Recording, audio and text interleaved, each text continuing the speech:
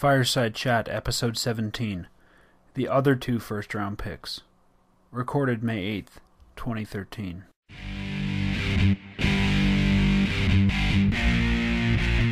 Are you ready? Sea of Red, it's time for another episode of Fireside Chat. Featuring Dan, Matt, and Lucas. Welcome back. It's episode 17 and the second part of our draft special.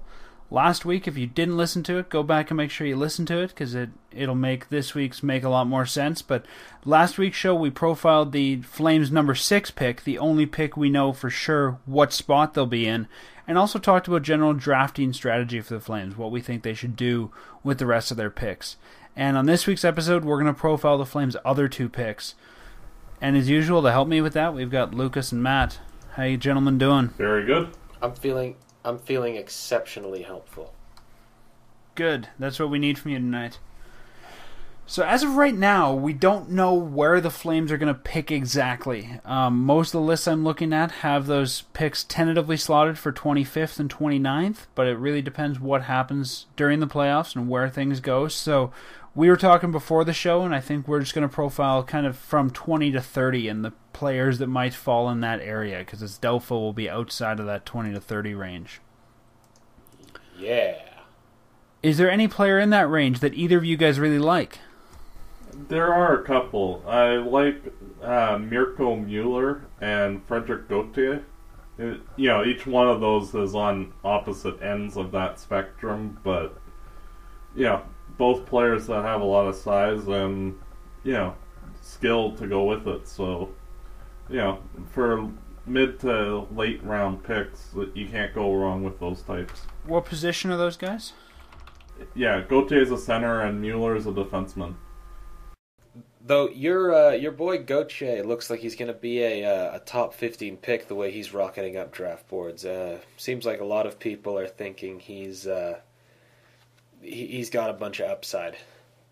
Yeah, I've seen him as high as 11 and as low as 21 on most draft lists. Yeah, from what I've seen of him, he looks somewhat like a slightly less skilled Ryan O'Reilly, which, you can't go wrong if you got like a 12th or 13th overall pick. So There is a guy who's admittedly also rocketing up draft boards, but NHL.com's latest or end of season rankings have Max Domi as the 23rd ranked, or sorry, there's the 19th ranked North American skater. So that, leads me to believe he might be available in that 20 to 30 range whenever we pick. And another talented young center is never a bad thing. And as we talked about last week, the need for some more grit along the in the organization, he's Ty Domi's kid. I'm sure he plays with a little bit of, as Brian Burke would say, truculence. I'm surprised that you would be going for Domi, as the guy who's been advocating big players. Domi's 5'10", 190 pounds. I don't necessarily think they all need to be big. I just think they need to be tough. Brandon Prust's not big, but Brandon Prust will fight anyone. You need that sort of, toughness, tenacity, courage, whatever. The other guy I think that I would look really long and hard at, especially if he's available at the 29th pick or 30th or whenever the Pittsburgh pick happens to be, is Samuel Morin.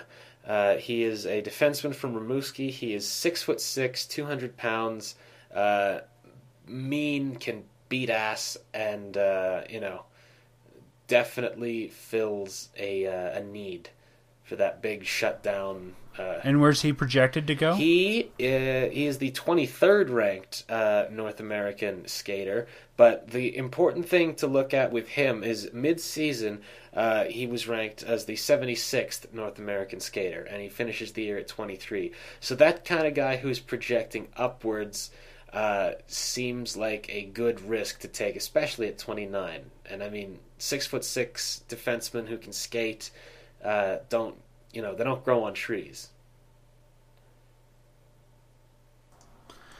I'm looking at the international scouting service here, and they have Domi actually at 28th. So there's a good likelihood between the rankings that we're seeing from all the different sources that he'll be available somewhere in that 20 to 30 range for sure.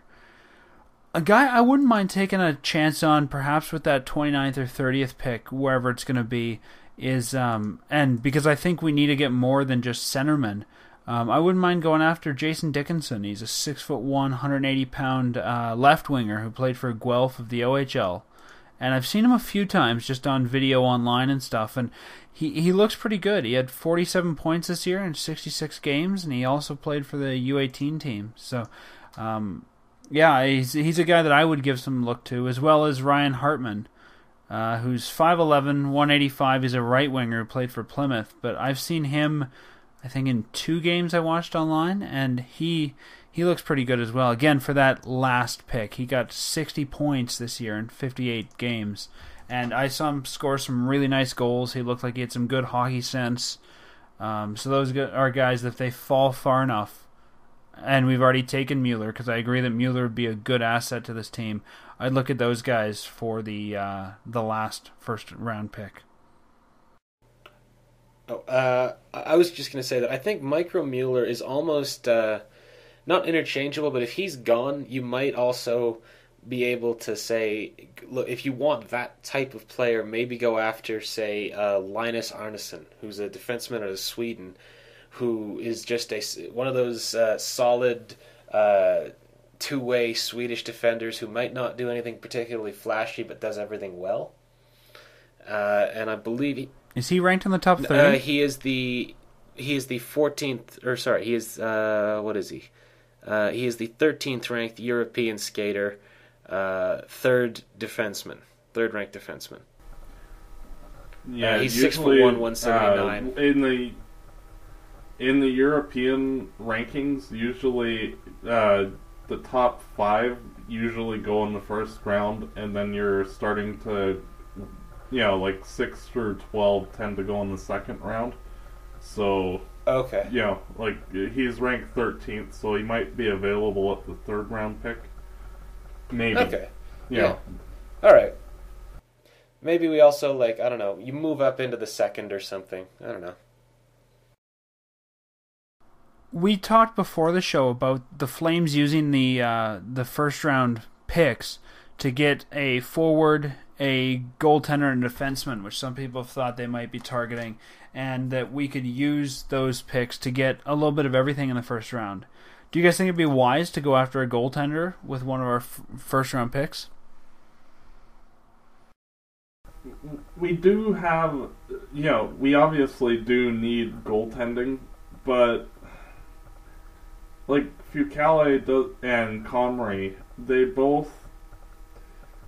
they're not Martin Brodeur or, like a sure bet, this guy's going to be awesome. And, we already wasted a pick with Leland Irving a few years ago, so I'm not sure that it would be as good of an idea to use a first on one of those guys, especially considering that amongst the NHL starters, you can get like half of them are guys that were taken in like the 4th round or later.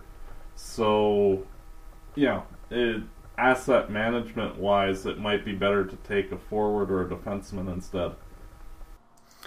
Yeah, I'm looking at the defensemen that are around, and I think Fucale is probably the goaltenders that are around. I think Fucale would be the guy they would probably pick if they were going to pick one.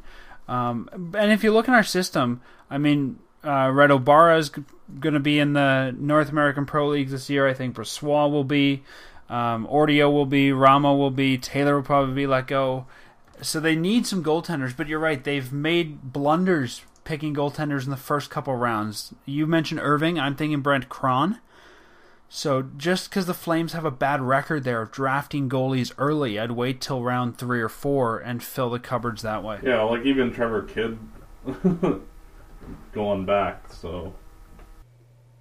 Yeah, but, I mean, honestly, if you think about it, the fact, again, that you've got 3 first-round picks lets you go out and take the best goalie available if you think he's actually got the chance to be a stud.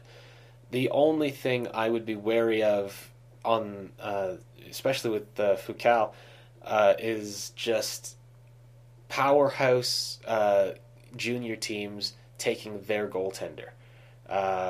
It seems interesting that in junior hockey, arguably the least important piece of a junior team is the goaltender.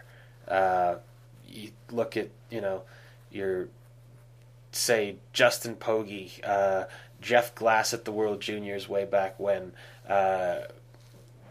Who was the hitman goalie for all those years? Dan Spence. You can get solid, I guess, production, but I especially on a team with McKinnon and Drouin and all the talent they've got, it's one of the reasons I'm not sold on Brossoit as a prospect entirely yet, because he's got such a team in front of him. And I wonder what exactly he's been asked to do. It's funny when you mentioned hitman goalies, because you said Dan Spence. I was thinking way back to Alexander Fomichev, who was, again, a great hitman goalie, got drafted, and I don't even think he's played an NHL game. So you're right, sometimes those junior goalies do fall off and don't make it anywhere. I will remind you guys, though, and I mean, Matt was saying, if he's not ready to be a Martin Brodeur or whatever, but the goaltender that the Flames have relied on forever was never expected to be a starter either. I mean, Mika Kiprusoff was a third string goalie when we got him, and he really evolved into that position. I'm trying to figure out when he was drafted here. The Sharks had a good draft in '94. I believe it was the 6th round they picked Nabokov, in the 7th round they picked Kiprusoff, in the 8th round they picked Johan Hedberg, and in the 9th round they picked Toskala. Wow. All in the one draft. Great year for goalies for them. Why would you draft 4 goalies in one draft? Oh, I'm just looking God. here. Kiprusoff was 5th round, 116th overall. Yeah, I know they had all 4 in the one draft, though.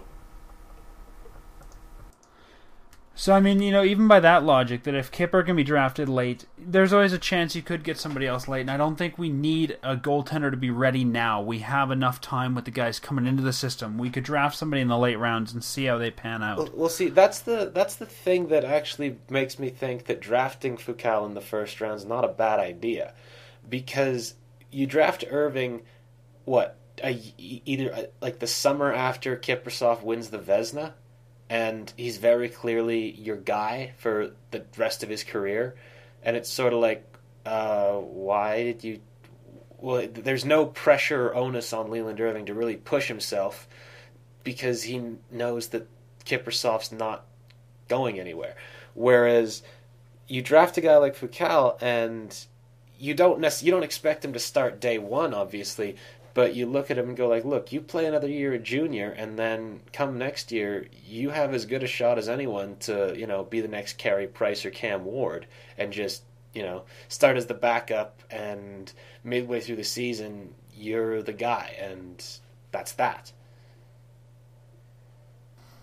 And even if he's not the backup, he could be a solid, AHL guy for a couple of years as well. Well, you don't take a goalie in the first round for him to be a solid AHL guy. The fact that my point is that the job is up for grabs. No matter. Yeah, it's going to be a crowded crease for the next couple of years, though. Yeah, but that's the thing. It's a crowded crease with nobody who matters.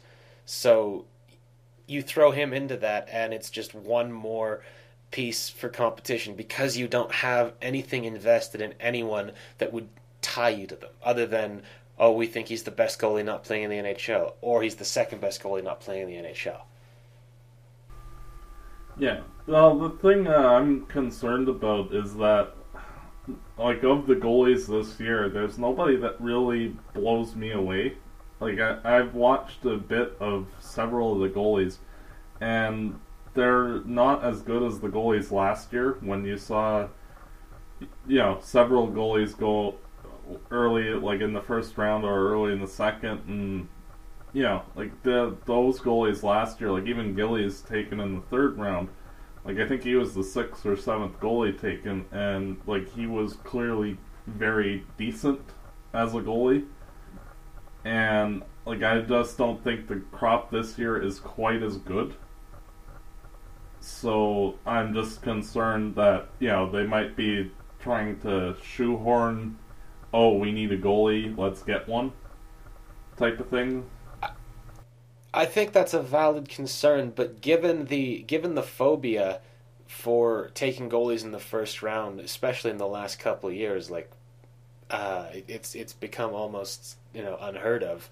I think the fact that so many people are mocking Foucault as a first round, I think I trust that grade, I guess. Depending on whose list you're looking at, Foucault doesn't even rank in the top 30. I'm looking at the ISS list here, and they have no goalies in the top 30. So Matt's point about this being a weak year for netminders, that very well could be. And I'd be curious to see, I'm only looking at the top 60 here on a couple different lists, but how close the goalies are to each other once you get down to round 2 and round 3, if they're all bunched up or if there's a clear differentiation. Mm-hmm. Well, the other thing to consider, I'm just looking at Foucault's numbers here. A .909 save percentage, 2.35 goals against average. In the queue, with that wide open sort of play, especially on an offensive juggernaut like the Mooseheads, he seems to be doing something right.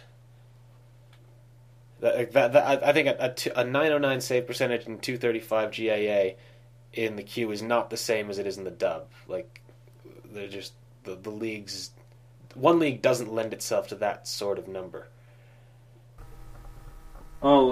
Here's some historical context. In 2008, there was 2 goalies drafted in the first round, Thomas McCollum and Chet Pickard. And between them, they've got 1 NHL game. In 2009, there was no goalies selected in the first round. In 2010, Mark Visentin and Jack Campbell were both taken in the first round, and neither of them have made the NHL either.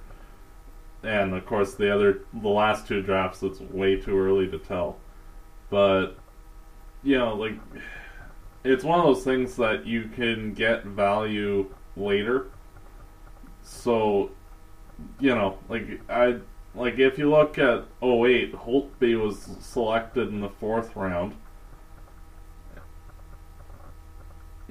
And one of the Islanders' backup, Kevin Poulin, was drafted in the 5th round in 2008. So, you can get NHL goalies later, is what I'm trying to get at. So, and I think if you look historically, goalies do not go in the first round. I think historically the best goalies have always been later round picks. I remember when DP, and especially really high, and I'm glad to see there's no goalie ranked in the top 5 this year, because when we've had guys like DiPietro ranked top 5, it always strikes me as odd. So yeah, I can see definitely the goalies to fall to round 2. My worry though is we don't have right now a pick in round 2, so if you want a goalie that might be in the 30 to 60 range, you might have to take him with the last first round pick. And that's fine. That's an acceptable risk.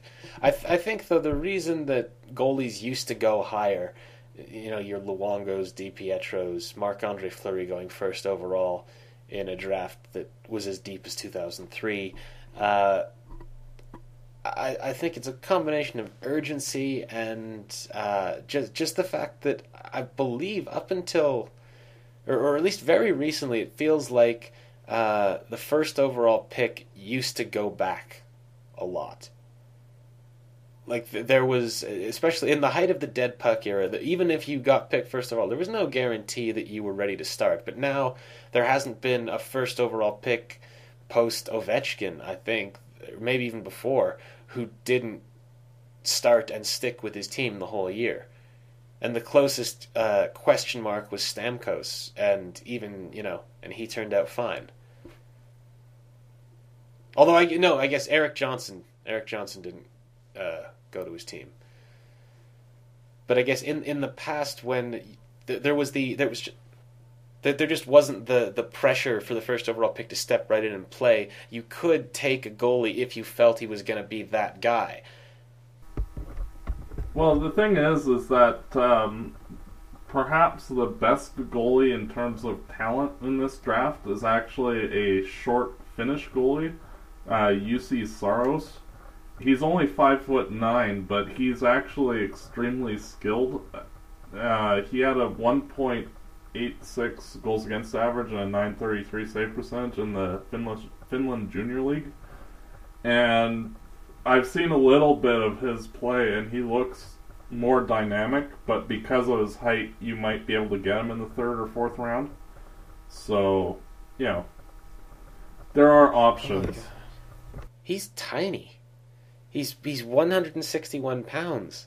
Like I love athletic goalies, but I think in the modern NHL, when it's all crash the net, through traffic, etc., rapid change of directions with the puck, I don't think you can be that small and be particularly successful, can you? Like, you've got to be a friggin' water bug. Well, I think there's 3 or 4 goalies in the NHL that are small like that are actually having some success. So, who are they, though?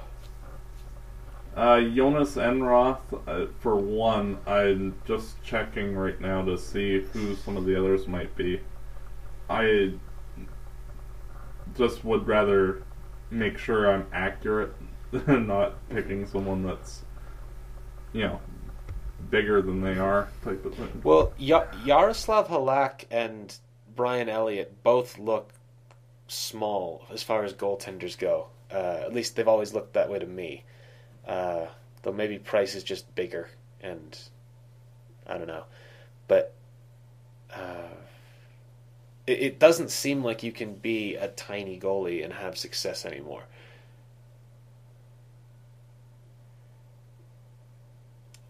And if you are, you're going to have some tremendously freakish athletic ability to make up for it.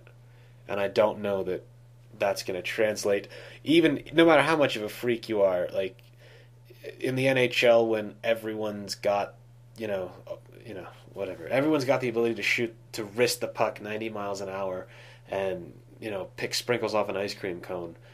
I don't see how you have a lot of success like that. That's just me, though.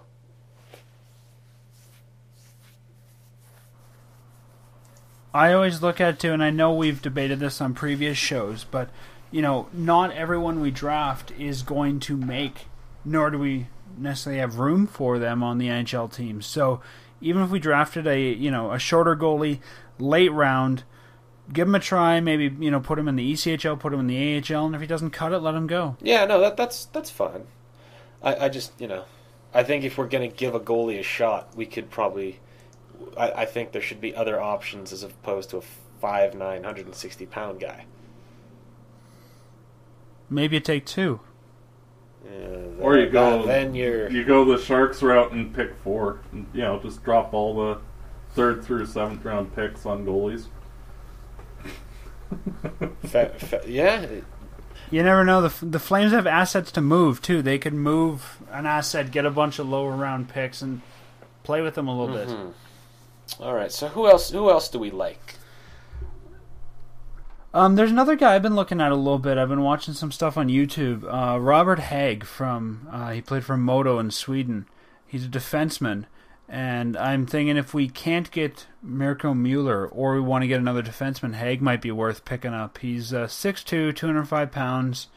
I've seen some stuff of him. I mean, I'm not an expert. I've just seen some stuff on YouTube, but he looks like he could be an interesting player.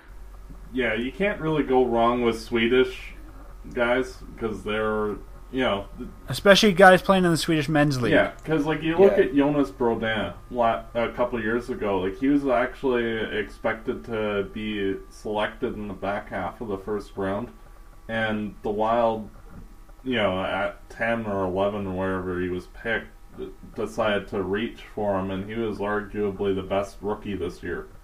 So, there's just something about Swedish players lately that they seem to be a lot better than in the past.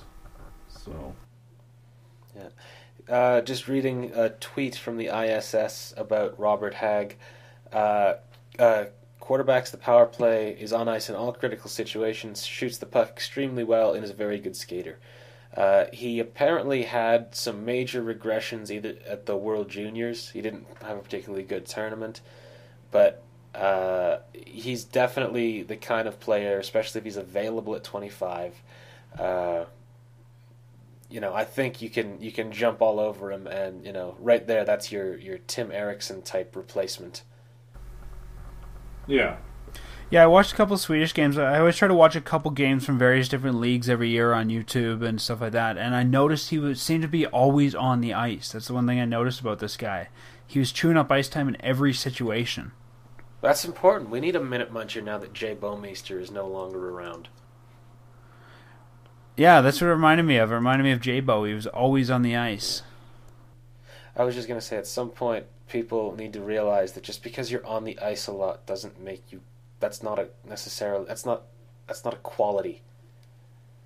He plays a lot of minutes. Good for him. Yeah, they've got to be good minutes. Nothing. Yeah.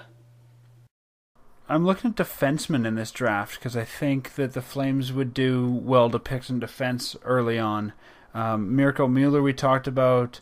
We talked about Robert Hagg. The other high-ranked defenseman in the 20 to 30 range I'm not that familiar with. I don't know if you guys are. One is Josh Morrissey, who I've heard some good things about, out of Prince Albert of the WHL. A friend of mine who's a big WHL fan mentioned him a few times. Are either of you guys familiar with Morrissey? I'm not really fussed on Morrissey because of the fact that he seems to be dropping in the ISS rankings. He was 11th at the midpoint, and now he's 27th. So, yeah, usually players that fall like that, there's something wrong with them. And I'd rather go with someone that's on the upswing instead of the downswing.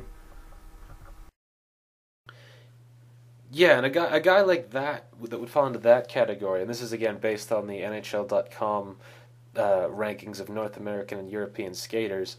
A guy who's up from 30 to 22 for North American skaters is Nikita Zadorov, who is a big Russian defenseman, 6'4", projected.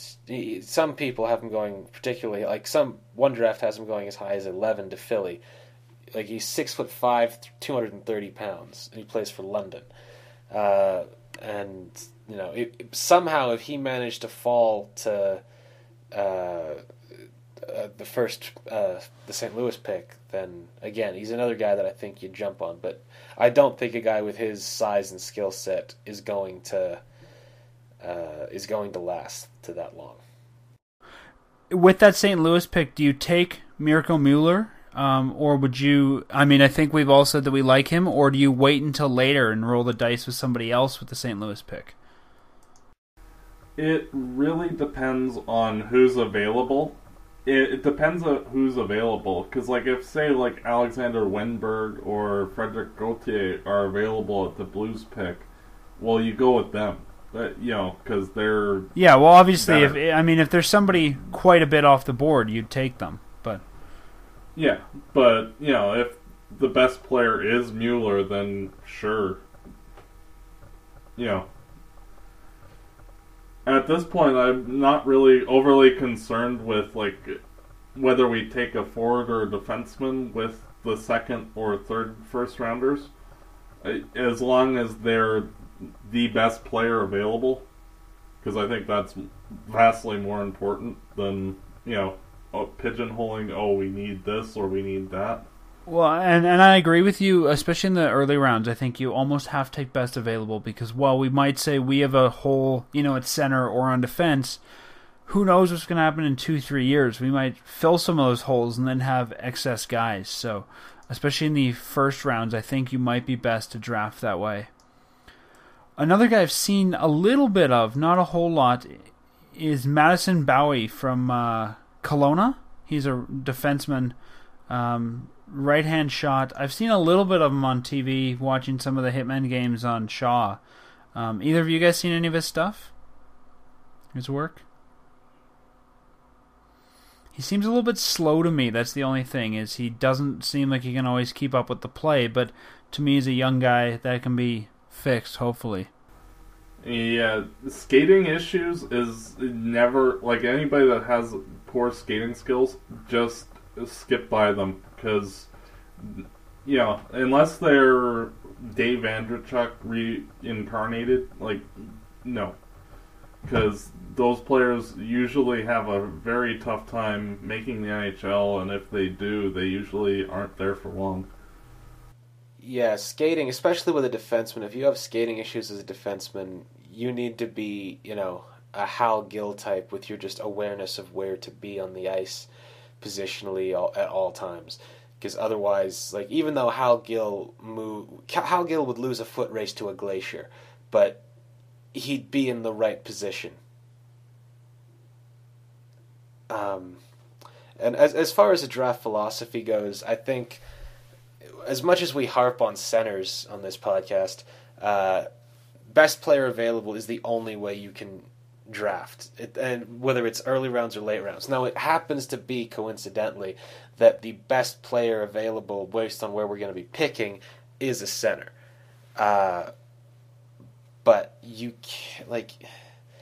You're talking about the really first pick now, right? Because you... Yeah. But I'm just saying, as an overall philosophy, best player available, simply because, as you've said, your needs change, and you're not drafting these kids to fill an immediate need anyway. So just, you know, take the best players available. Yeah, like if there was two players that you have rated as basically equal and they play two different positions, then maybe you decide to pick where your need is. You know, but it would have to be like two players that are basically equivalent, though. Otherwise, just go best player available regardless. With a deep draft like the one we have this year, what do you guys think the chance is that the Flames do what they did last year with one of their first-round picks and go significantly off the board like they did picking Jankowski? It's possible, but I don't see it with one of the top two first-round picks. They might go off the board with the third one. And, like, it would be to select someone like Samuel Morin, who's a bit of a reach, even at, like, 28. Yeah, I would say that given this organization's drafting in the last couple drafts, they, especially last year, they're going to make at least one off-the-board pick that, if it hits, it's going to be a home run. But if it doesn't, it could easily be one of those, oh, why did you pick this guy as opposed to, you know, X, Y, and Z player? But, again, with 3 first-round picks, there's no need to play it safe. Like, if you think there's a guy who's going to be, you know, a franchise player, or just a solid NHLer, like, just pick him. It's the 30th pick, or 29th pick, or whatever. Reach a little bit. If drafting was as accurate as the scouting rankings, you know, proclaimed, there would be no mystery. It would just be an exact science, but it's not. Well, one thing that this draft has is, especially like in the back half of the first round and the second round, are guys like Stefan Matteau or, you know, like your really good third, fourth line two-way players. You know, like guys like JT Compher. You know, like they solid. You know they'll be in the NHL and be good NHLers, but you know, not a lot of upside to them. So, you know, there's always that route as well. So it just depends on what's on the board. We've talked a lot about who might be on the board, what we might want to do draft-wise. Let's segue a little bit into potentially the Flames moving one of those picks. I could see the Flames picking with 2 of the picks, and I don't know which 2. I would imagine the first 2, and perhaps moving the third one. What do you guys think? Do you think there's a good possibility? I mean, Jay Feaster said he's open to the idea of moving one of those picks, Is that something you guys would want the team to do, or at least to explore? I would hate if they traded any of the first rounders for a player, just because we're at the start of a rebuild. And like, say you trade them for the pick for a solid 22 to 24-year-old. Well, by the time in 3 years when you're actually good, like, they're 26, 27 and ready for UFA. So it doesn't, like, we're gonna be bad for a while. So I don't see the point in, wasting the 4 or 5 years of age. The player might not is only like a 50-50 chance of being an NHLer, but, I'd rather have that than, a guy that's going to start being too old by the time we're actually starting to be good again. I would like to see them draft all 3 first-round picks. I don't want to see them trade any of them if it's just to trade down and recoup more picks. I think there's any number of guys on the roster you could move that would get you a second or something. But as far as if you traded a first-round pick for a guy in that 22 to 24 age range, I think the chance to get a contributing young NHL player who, yes, you're going to have to pay a little bit more money to, but on the other hand, it's not like there's anyone on this team who's due for a massive raise. In any of our rookies, like Brody might be in a couple years, but there's one guy. I don't think Sven is going to command an exorbitant amount after his first contract is up, but after his next one for sure. But that's, at this point, that's probably 7 years down the road. So I think you can afford to trade one of the firsts for some productive 22 to 25-year-old help. One thing that I would definitely not be opposed to is if we coupled one of the roster players with the first to move up.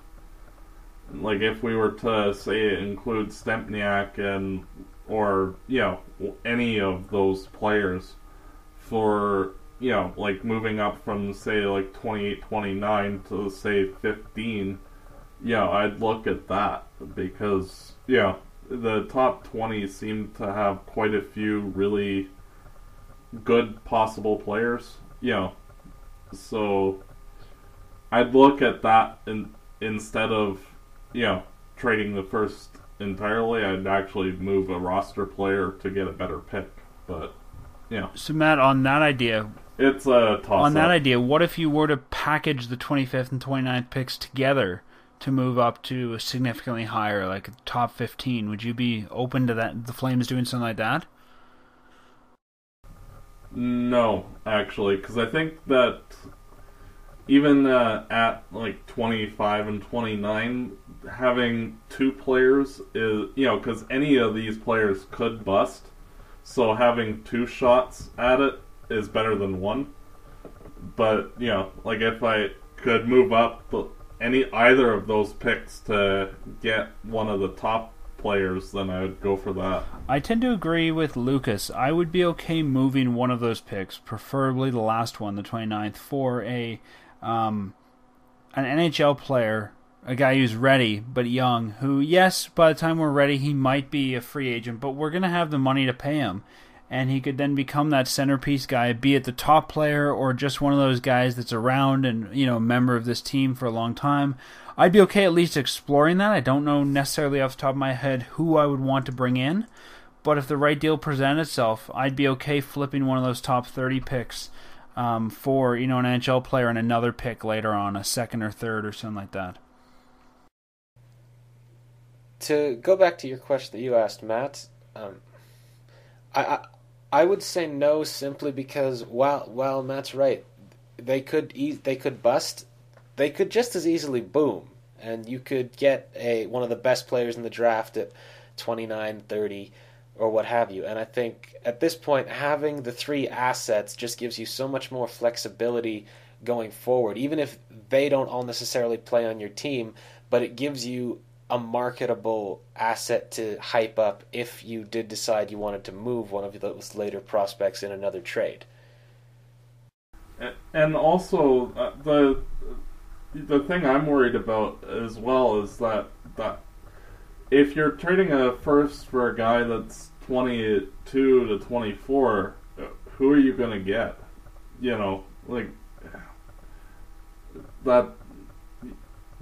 Would you trade Brody for a 25th or 29th overall pick? You might be able to get someone like Backlund, but, that's not great, return-wise. So I don't know, if I could get a Michael Backlund type for the 25th pick, I'd do that, I think. Although that being said, we really should have done a little bit more research on trade targets as opposed to just reading up on prospects, because I have no idea who I'd even ask for with one of these picks. I'm just pie in the sky theoretical moves, whatever.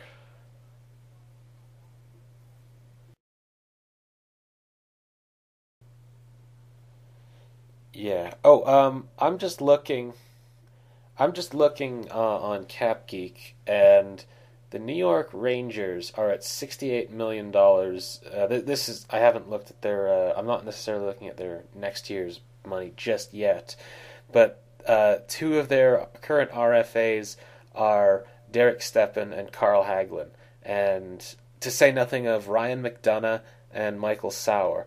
And the only expiring contract they have is Ryan Clough. Nash, Richards, Callahan, Mark Stahl, Dan Girardi, Delzato, all these guys, Lundqvist, are locked up at least till next year, and in several cases, many years after the fact. And, I don't know which one of those guys you target, because I'm sure they're not going to let Stepan get away, but those are the type of players that maybe you look at moving for a late pick. Well, what I would do in that case is I'd actually target one of the more expensive guys, because they're desperate to shed money. So, why not go for Girardi or something? In that case, though, I think there's going to be teams that'll have to buy guys out, and you might be better to wait till the buyouts and pick them up without having to trade them for them. That is going to be interesting to see who is available just as a salary cap casualty. Because I'm sure a lot of the guys that get bought out are going to be, or not a lot, but at least some of them are going to be better than I guess they were playing under the pressure of those massive contracts. Well, plus the fact that the Flames have so much cap space, with having so much cap space, we can just go shopping for, you have too much salary committed, well, we'll trade you, say, Stempniak for, a first liner or something. You know what I mean? It'd be nice to win a trade.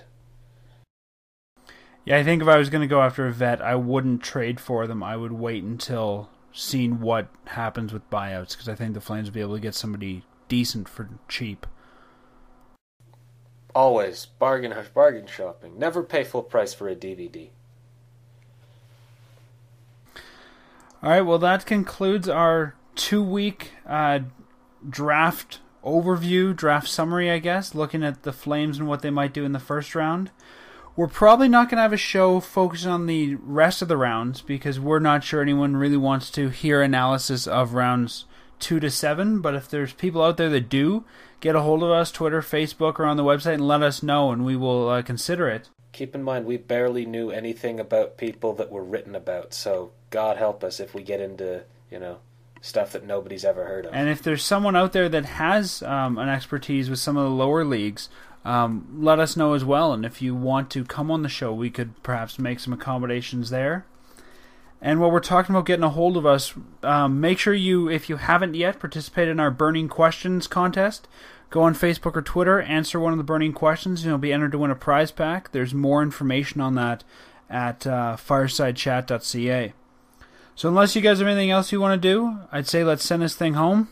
Hey, Luke, are you sure that you don't want to just make up random things about guys that are in the later rounds, like Taro Samugioso or whatever, that Buffalo pick from years gone by? Yes. You know, absolutely. Oh, yes. Things.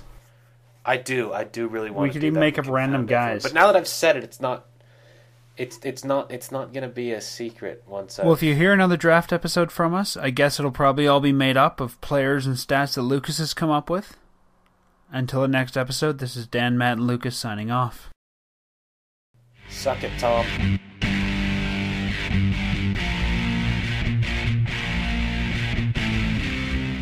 We are the boys in chorus. We hope you like our show. We know you're rooting for us, but now we have to go. Fireside Chat Podcast, produced and edited by Dan Stevenson.